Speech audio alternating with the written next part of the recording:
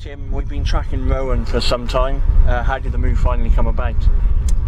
It's like everything else, isn't it? You know, you work your socks off, and you know, we've got a great scouting network that we put in place a few months ago, and we've actually scoured the country looking for additional strength forwards, and then we got a little tip off that Rowan might be available, and we didn't hesitate. Mark has obviously seen him play before, and he's assessed his strengths, and we feel he's the sort of calibre player that we need.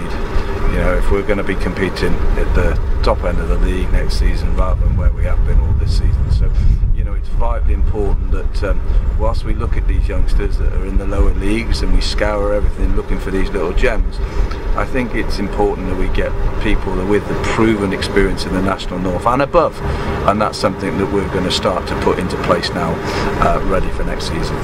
What are those attributes? What were they that attracted us to Rowan?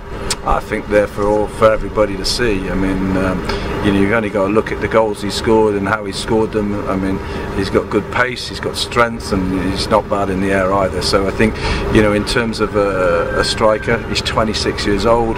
He's got 14 goals this year in the National North in a side that's really struggled to score goals. You know, we've created a lot of chances over the last 10 or 12 games, and we've not really come away with the results that we've probably deserved. And you know, I think if we've got somebody that can put the ball in the back of the net, that's going to give everybody a boost, from the players to the fans to everybody. He's 26, so he's kind of yet to come into his prime, but he's still got quite a bit of experience behind him already, hasn't he? Yeah, I mean, he's had a good grounding, hasn't he? I mean, when, you know, he come through sort of Chelsea youth team, and then he went to Liburd. He scored quite a few goals there. I think it was at 20 in 30 games or 22 in 30 games.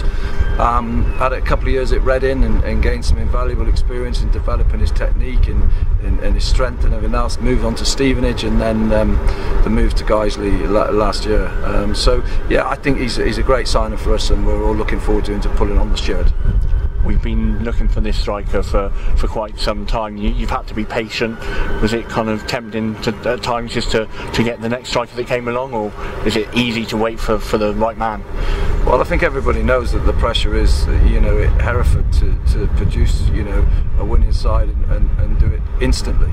You know, the good strikers at this stage of the season, or certainly 2 or 3 months ago, that were doing really well, you know, engrossed in their clubs, and most of those strikers that are doing really well are at successful clubs and at the top end of the table. So, you know, one has to be patient. As I said to you just now, that, you know, we have scoured the local leagues, and there's some really good lads in the local leagues, but they haven't got the experience and the nous of what this level's about. And you know, realistically, we need to be looking above that. That's not to say we're not going to go and pick 1 or 2 up, but where we are at the moment, we need to get a little bit more experience into this squad.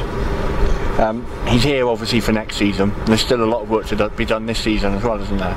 Yeah, absolutely. I mean, you know, we've put ourselves into a reasonably good position, but we've got 7 games left, and you know, we want to finish the season as high as we can, and to have Rowan coming into the ranks and boosting our strike force is got to be a big plus for us.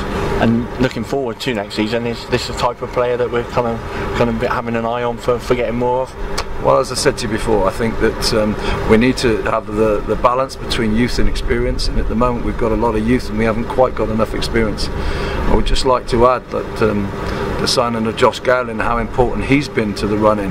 You know, he may be 35, but he's an old warhorse, and certainly the game against Guiseley last Saturday, in the last 15 minutes, you know, the number of headers he won, his experience, his strength. And if we can get that in the core of the side right the way down the middle, then it's going to all bode well for next season.